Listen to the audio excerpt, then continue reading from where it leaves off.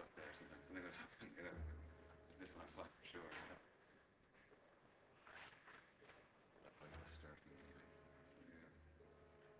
Tony Lawler was meant to be going over on a bus to the boat, but he's been asked to go to South Africa the last minute to away from it. I know. He was to Africa for 6 days. So he wanted to trip on Australia otherwise.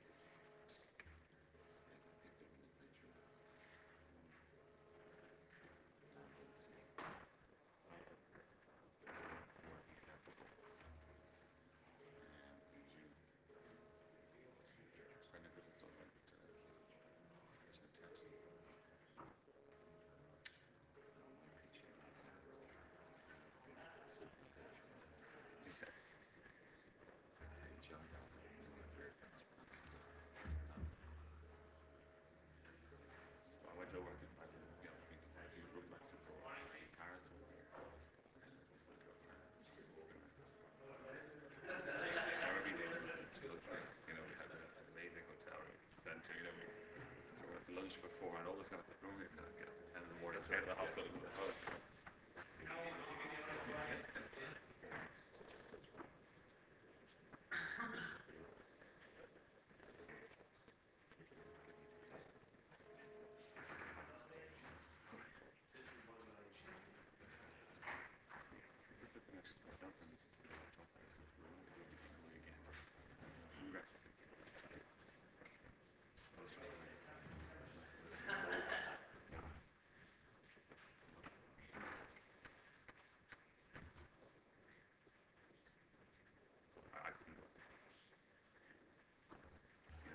Actually feel 15 TVs and get them on the other side, 15 parliamentarians from me.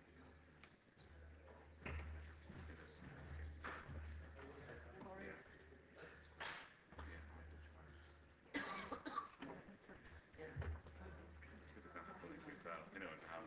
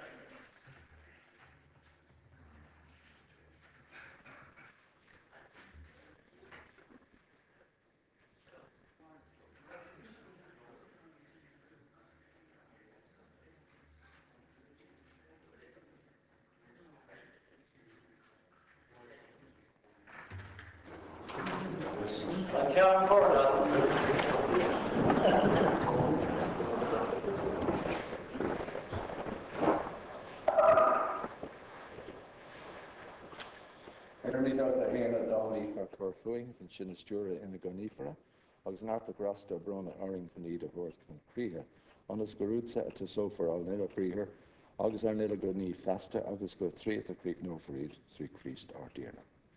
Direct we beseech your Lord actions by the holy inspirations, and carry them on by thy gracious assistance, that every word and work of ours may always begin from thee, and by thee be happily ended. Through Christ our Lord. I'd like to call on Deputy John McGuinness to move the second reading motion at the bill being now read the second time. Count Cora, the purpose of this bill is to make local authorities accountable to the Comptroller and Auditor General, and by extension put them under the remit of the Public Accounts Committee. The reason why this is necessary is that every year local authorities receive substantial funding from central government, the spend of which cannot be followed at present by the Comptroller and Auditor General. The latest figures are available in the CNAG's annual report, which was published last September. It reminds us that we are dealing with the expenditure of an enormous amount of public money, and it causes one to wonder why the CNAG has not always been involved. However, the figures clearly demonstrate why the CNAG should be allowed to audit local government. In 2007, the amount of money was 5.5 billion, 2008 was 5.7 billion, 2009 5.25 billion and 2010 4.45 billion. I am delighted that this bill has been taken today as a private member's bill and not in opposition or government time. I am aware that individual members of all political parties and none support what is being asked in this bill and what the bill is trying to achieve. Indeed, this is exactly the sort of bill that should be put to a free vote in this House. It demonstrates that we in this House are determined to control and hold accountable those who spend and collect public money, an accountability which regularly in our clinics members of the public presume we can enforce, but little do they know. Good governance is the mantra of the times we live in. It is a comment on its absence over many years that there is a troika of technocrats in Ireland today doing the job that successive governments avoided or ignored. You cannot have good governance without accountability and transparency. However, we in the Dáil control and audit the spending and collection of taxpayers' money is critical to good governance. If we do not do that diligently and fearlessly, if we hand responsibility to others and do not supervise and, if necessary, penalise, if we stand back when we should stand up, we are not doing an important element of the work we were elected to undertake. The Public Accounts Committee is an arm of the Dáil, and along with all Dáil committees, it should be strong and a powerful arm, because it is one of the means whereby the Dáil demonstrates its power in a very public and meaningful way. The Public Accounts Committee gained its reputation, the goodwill of a large section of the public and the respect of the rest during the Dirt inquiry. During that inquiry, the banks and members of the public were rightly made to provide information and pay for their mistakes in a very short space of time, which was right and proper. Now look at the other side of the coin. When public service accountability, transparency and efficient use of billions of taxpayers' money is under scrutiny, timeframes are ignored, documents and written answers are not produced in a timely fashion, and the committee is frequently treated with barely concealed annoyance and condescension. I hasten to add that this does not apply to all those who come before us, but there is a hard core who believe themselves to be above all of that committee nonsense. However, the important point is we do not live in a two-speed republic. What is good for the general public should be applied without fear to the public service and its accountability. The state is accountable to the Dáil, and the members of the Dáil are accountable to the Irish people. The committee takes its duty seriously, and in relation to the bill now before you, I seek what I believe are necessary powers to audit, investigate and hold accountable those in local authorities who together spend billions of public money in a manner that is often far from satisfactory. The members of this House are the ones that can make this happen. This is not about party politics. This is about our belief in ourselves, our willingness to demand good governance, come what may, and our ability to withstand the pressures that will be brought by those who prefer the veil and the vague to the cold light of objective and close scrutiny. We should remember that we spend most of our time here debating ways of taking money and taxing through one tax or another, and far too little time on how we can save money. As water drips into the ground, funds are unwisely spent, and expensive consultants' reports fill the dustbins of some departments. I was a member of 2 local authorities covering a period of 25 years, and during that time saw little or no scrutiny of the way taxpayers' money was spent. An audit report was an exotic creature that appeared now and again during council meetings, which members did not engage with for fear it would bite. Serving on the Public Accounts Committee from 2002 to 2007, I discovered that familiarity with the creature was not enough. You could look, but you couldn't touch. The creature remained exotic, but it was clearly expensive to maintain, something its keepers were not prepared to talk about. Nevertheless, it was Public Accounts Committee who discovered a €9 million hole in the finances of one local authority, and the seriousness of the committee's inability to investigate came sharply into focus. In September 2005, Pat Rabbitt, who was then one of the members of the committee, produced a report which examined the whole issue of local government accountability and transparency, which concluded that it wasn't.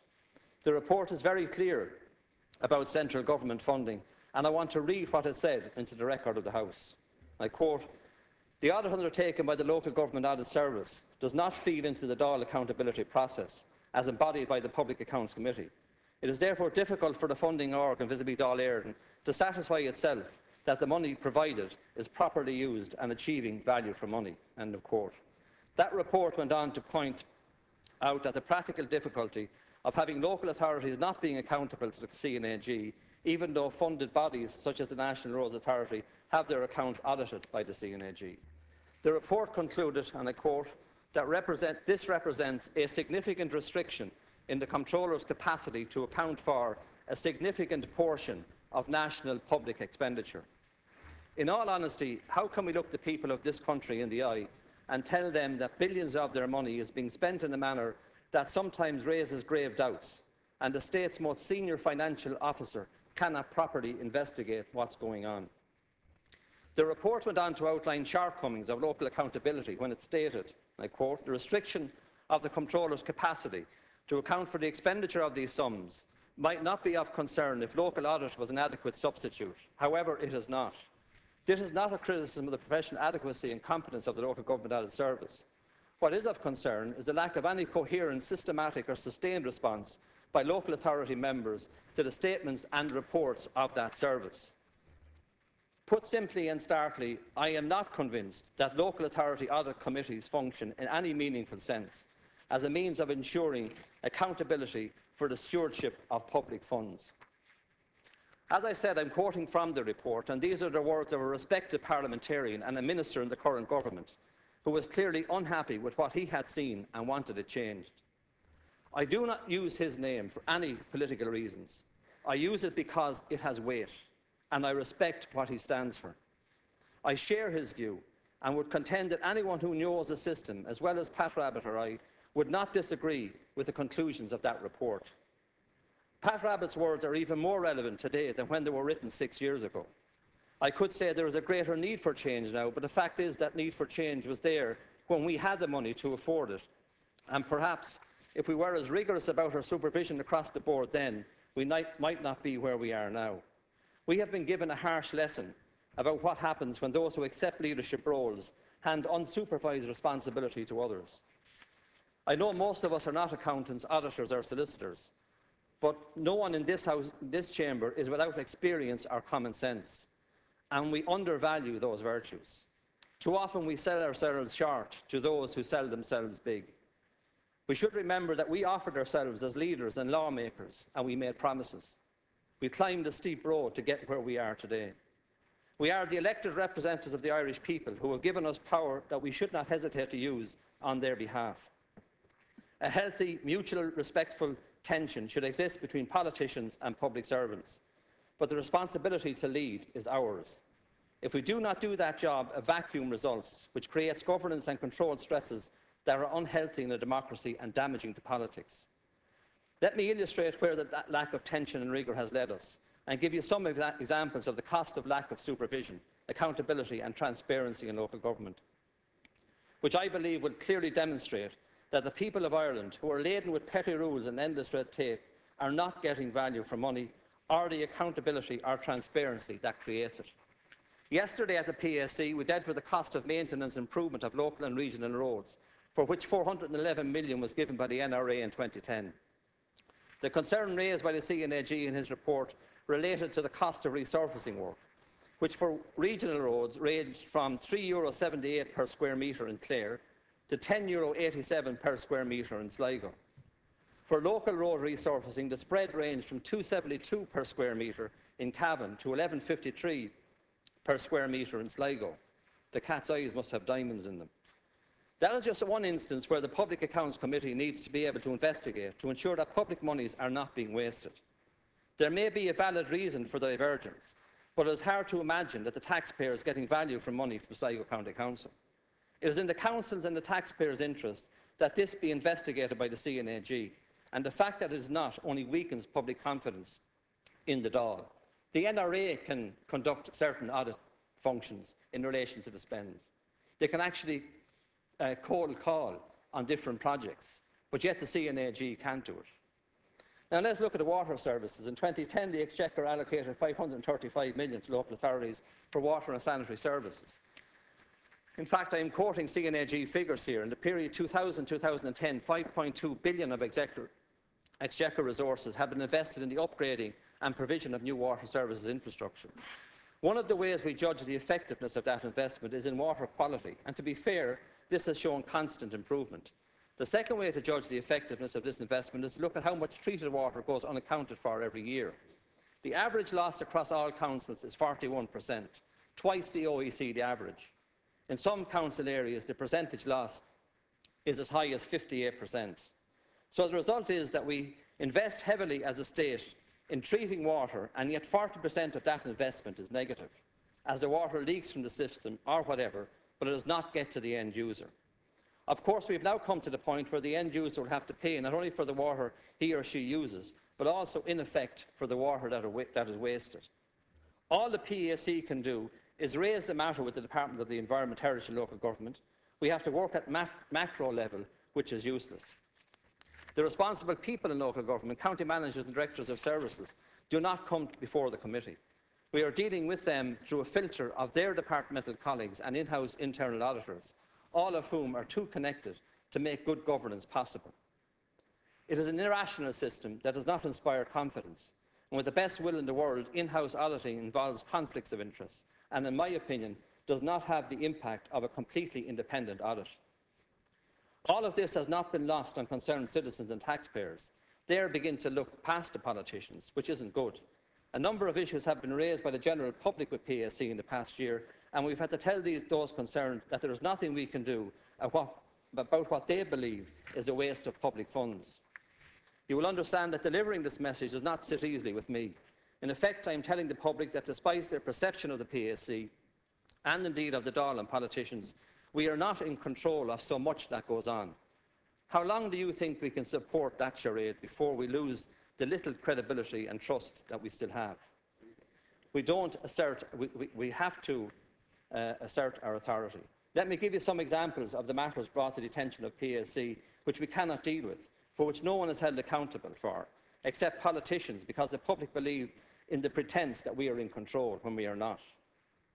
All we are is scapegoats in some instances for those we have delegated control to, where we are not able to supervise or hold accountable in any meaningful way. The Poolbeg incinerator, where to date €80 million was spent as a project whose viability is questionable. In this case, PAC asked the accounting officer to ask the local government audit team to investigate the spend to date. This was agreed, but PAC has no idea when the report will be completed or when we are likely to examine it. In my opinion, it will be a long time before we see white smoke on the Poolbeg report, unless PAC is allowed to light a fire under that process. The purchase of lands by Wicklow County Council in Greystones and the fact that they were forced, based on a 2007 contract, to pay €3 million in 2011 for lands that are worth a fraction of that amount. I am told that these lands will never be developed or they are in a floodplain. What happened there and why did it happen? The Dáil needs to know, and the public have a right to know. The recent High Court judgment against Meath County Council, which led to an award of €4 million being made against the council for planning irregularities. Again, PAC should be able to investigate and report on that matter. The CNAG can examine a body like the NRA and look at the effectiveness of expenditure, which puts pressure on the body to do its business effectively and well. Local authorities, on the other hand, only seek to maximise the grants they get from central government. The only way we can ensure that those grants are used in a manner that gives value for money is to have local authorities accountable to the CNAG and therefore to PAC. I think it's evident what the problem is and how it can be remedied. What is not evident is why local government fears and quietly attempts to block giving powers to the CNAG. If for no other reason, and there are plenty, this is why we should ensure that these powers are given. Since my appointment last year as chairman of PAC, I have been advocating change. To me, it makes no sense that any layer of government cannot be held to account by the CNAG for the expenditure of huge amounts of taxpayers' money. I note that in the Public Service Reform Plan published by Minister Howden last year, the whole Local Government Audit Unit, which is part of the Department of Environment, Community and Local Government, was to be subject of critical analysis this year, with a view to seeing whether or not it could be amalgamated with the CNAG. I understand that the review is being conducted by a group appointed by the Minister for the Environment, Heritage and Local Government and will conclude its work at the end of June. I do not want to prejudge the finding of this group, but I have a concern that they have not sought the views of the Public Accounts Committee, for instance. There are 140 professional staff in the office of the CNAG, and there are 40 similar qualified staff in local government audit service. It makes absolute sense that these bodies are amalgamated. I would be surprised and disappointed if the report found otherwise. On average, 50% of local government expenditure comes from the state, and the remainder is raised locally through commercial rates and various charges. For some of the largest councils, and especially councils representing major urban areas, the exchequer contribution will be below 50%. How councils spend their money is a matter very much for each council. PAC cannot be involved because local government is constitutionally independent and in a day-to-day function. The bill will not jeopardise that independence.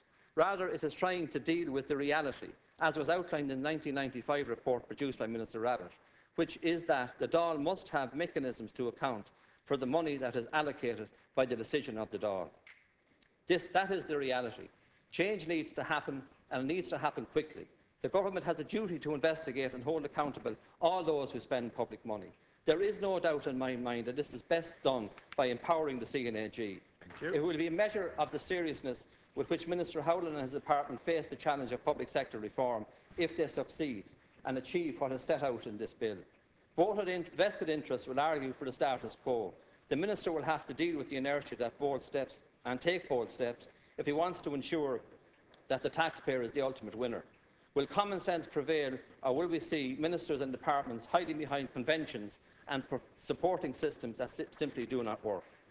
Senior management will ensure that systems, procedures and government structures are in place and respected if they know that they will be held to account in public before the PSC, which does not happen now. Furthermore, county managers should also rank as accounting officers.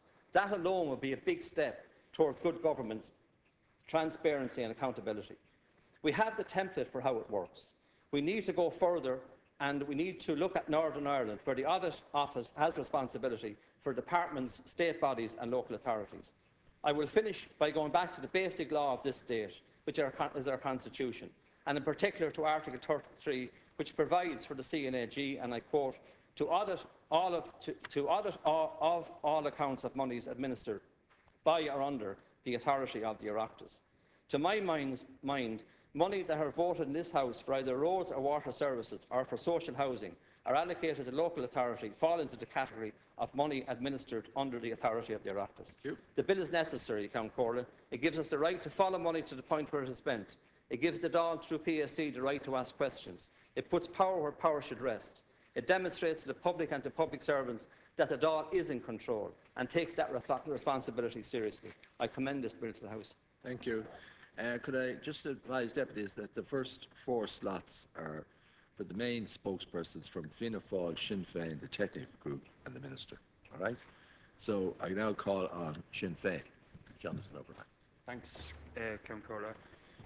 First of all, can I congratulate Deputy McGuinness for bringing forward this bill. I think it's a very common sense bill, Minister, and we will certainly be supporting it.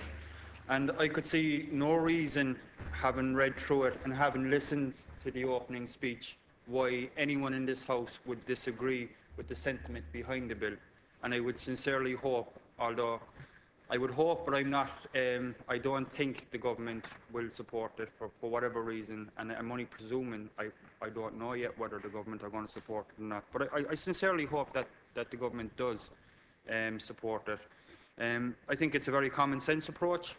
I mean, if you look at the current scenario that exists within local authorities, and I served 11 years on Cork City Council, as I'm sure many deputies in here have served on various local authorities throughout the state. And the way it works at the moment, the local government auditor will do a report which is then produced. It's given to each member of the local authority, and it's almost like saying to the elected members of the local authority, it's now up to you to scrutinise it. And as Deputy McGuinness has said, many of us are not accountants, we're not experts in that area. And it makes complete sense that public money is scrutinised by the Oireachtas, and no better committee than the Public Accounts Committee to do so. And I think anything that doesn't allow that or prevents that is really unfortunate, because we have to give confidence to the general public, especially in these harsh economic times, when every penny counts. And we have a responsibility as an Oireachtas to ensure that money, taxpayers' money, hard-earned money, is spent appropriately and is accountable. And for that reason, we will be supporting it. I mean, if I take my own experience from Cork City Council, where up to a number of years ago, we didn't even have a finance committee on Cork City Council. When the policy committees came in, there was no policy committee dealing with finance. And the only opportunity we had to question the managers or the various directors of services around how money was being spent was when we were formulating the budgets in December. And even at that, we had a council of 31 councillors, was the makeup of Cork City Council, 31 elected members. Yet it fell to the policy group, which was the chairs of the various SPCs, who did all the background work in formulating the budgets. And then they were almost presented to the rest of the council as a fait accompli. And there was very little scope to question where the money was being spent, were we getting value for money. There was little or no opportunity to even transfer money between budgets, because a lot of the money which was allocated in local authority budgets was for wages, payroll, and there was no discretionary spending there. And it was very frustrating for a lot of councillors with that process. And I think the current system is just not working. I don't think it allows local authority members the expertise or the ability to truly scrutinise the local government audits. And I think it makes complete sense that the CANG takes over that responsibility, because they are publicly accountable. They come in before the PAC, they will give their reports. It gives people from all various political backgrounds and parties the opportunity to then question it. And I think it's, and I say it again, especially in these tough economic times, I mean, accountability is so important. And when this government came into office, you made a big play on, you were going to reform the system around local government, that we were going to have a much more accountable government. And this bill actually, will enhance that. And I sincerely hope that it is supported by the government. And if it's not supported by the government, then there needs to be a damn good reason why it's not supported. And we also need to hear proposals from the government on how they're going to make public money, which is spent by local authorities, more accountable. I mean, one of the frustrations when I talk to people around local government funding is, I mean, in Cork, we have the highest paid mayor probably in Europe. He earns in excess of 117,000 euros, more than a TD or a senator.